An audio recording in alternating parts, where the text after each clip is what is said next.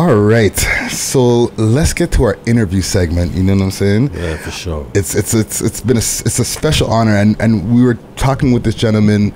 Well, you know, for the listening audience who's going to be hearing this now, on our last week's show when we were doing all the news segments and talking about about a bunch of different things, but we have a legend in the building today. Yes, we do. And is the speaker still plugged in? It is plugged in. Bada boom, bada bing. There was an echo. Hey, better. Okay, so I want to do the sway in the morning-esque type of intro right here. Yeah. Two-time Juno Award winning and one-time nominee, right? Yeah. Two-time Much Music Award winner. Two-time Much Music Video Award winner. Yeah. Or nominee. All right.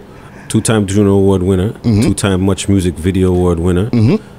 Urban Award winner. Jeez. Yeah. And some other stuff I forgot, but you know. And listen, and a lot of accolades. Yeah. to be able to forget accolades, that means one, you have accolades. Yeah.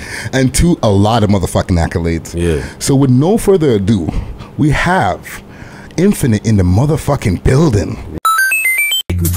I'll eat your food and real quick burn up the gear I dressed in. Meanwhile, the motive got them itching questions and guesses. What would you ask God if you had one question?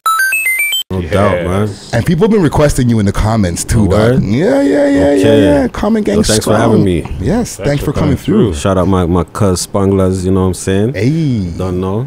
Yeah. In the building, Spangler's in the building. Yeah. Listen, it's an honor to have you in here, dog. You know what I'm saying? It's an honor to be here too, though. You know? I've been listening to, because listen, we old cats, right? Right. And I was in Montreal back in the days, in like in the late '90s and shit, getting ready to move here. Yeah. And when I first touched down here, one of the people who was burning up the scene in the early 2000s with the music, I was just hearing Infinite. I was watching your videos, and I was just like, yo, you know, like it was a level that inspired me to aspire to get my rap shit popping and get in the industry even more. You know what I'm saying? So I appreciate what you've done for us. You know what I'm saying? Love for that, yo.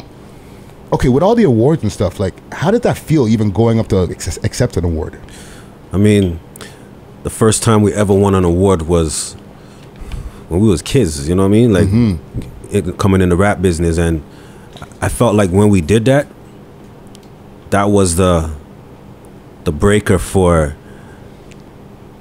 little youths from the ghetto, from the hood, we're from Rexdale. Yeah. So we never see nobody from Rexdale win a Juno. We never see nobody from, you know, from different hoods win a Juno. So I think we let and made everybody that was upcoming on the underground level feel like they could do it too. It's kind of like Obama. When Obama was the president, now the black kids don't feel like they could be a president now. So I feel like that meant a lot to me. And I feel like we inspired a lot of people, and that's when everything started coming up even more. Everybody started being rappers and feel like they could do it. You came through back in those times when I first seen you is with Ghetto Concept. Stripes upon stripes without the boss, without the lights, the LA lights, so that's the biggest space glaring in the nights. Right. So legendary Ghetto Concept. Yeah. Shout out Ghetto Concept. Yeah. You know what I'm saying? Quadron Dolo, you don't know. So tell me about the beginnings, because I'm gonna bounce back and forth. I usually have a chronological order of things. You know what I'm saying? And big up to man like Layth. You know what I'm saying? Layth. You know what I mean? He helped me with my bars over here today as far as the questions. You know what I'm saying? Okay. But like, off the page, how was it back in those times before you were considered a solo artist? As a group member? Yeah. I mean, Ghetto Concept was formed and already started doing their thing. Quadro and Dolo, they started, you know, doing stuff. And my brother Kane, shout out my brother Kane. Kane took Quadro and Dolo and added them to the Brand Nubians at the time, right?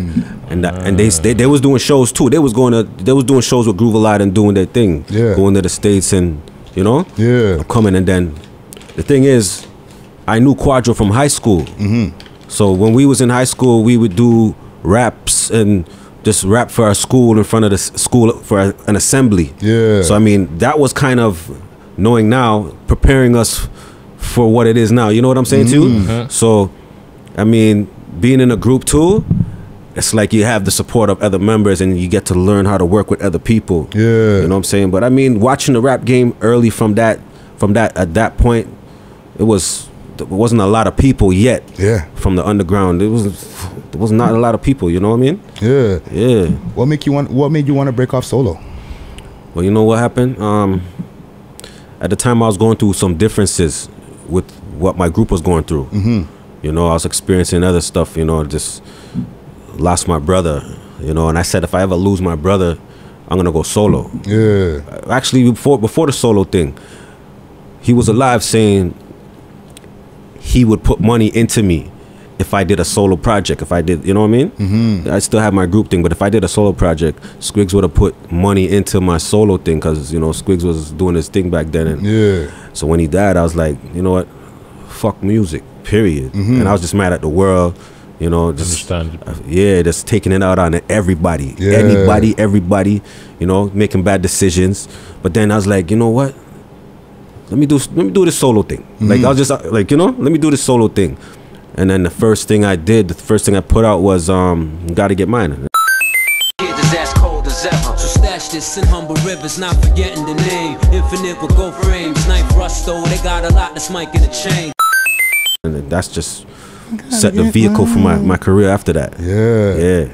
And okay, and like I said, I'm gonna jump around a little bit, right? Yeah. So with all the release, when you release that tune, and then like fast forward, you got the awards and stuff like that, right? Yeah. Being a man that's from the hood and stuff like that, your face is out there, right? Right. Were people treating you different, and like how were you vibing with people treating you different? If they were, you know what? It's like one of those. You know when the people say hood celebrity.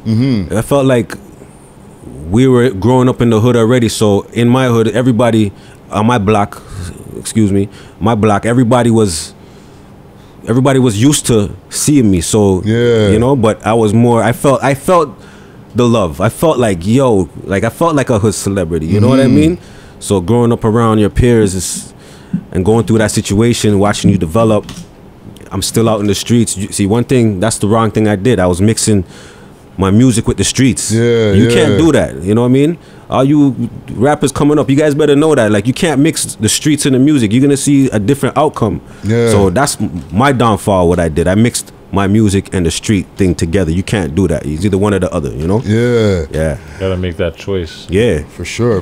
And then you started popping up on all types of publications and stuff like that. Like you had a feature in the Toronto Star, Rap Pages. Which Rap Pages was like big that's back in LA, California. Yeah. So, okay, how was that experience? Like your first like interviews? Because I remember watching you back in the days in videos and different things like that, or like on Much Music, and you always seem super low key. I was. Yeah. You know what I'm saying? Toronto vibe. I was.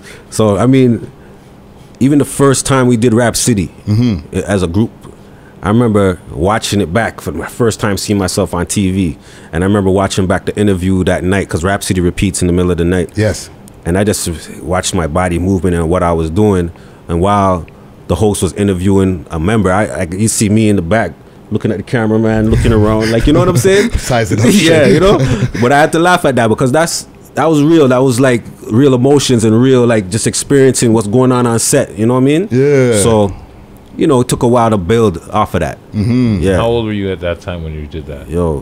That first interview there? Probably like 18, 19, something. And you're heavy in the streets at this time? Yeah, but actually, this is before my brother died. So we were out here, but I wasn't like I was when I lost my brother. You know what I mean? Yeah, we were out here, but not like that. You know what I'm saying? Yes, and you're like on these platforms and shit like that. You know what I'm saying? Yeah. Hey, how y'all doing? Don't forget to like and leave your comments below. And if you like videos like this, as well as others on our channel, please remember to subscribe to the channel, as well as hit the notification bell so you'll know when we're dropping new videos daily.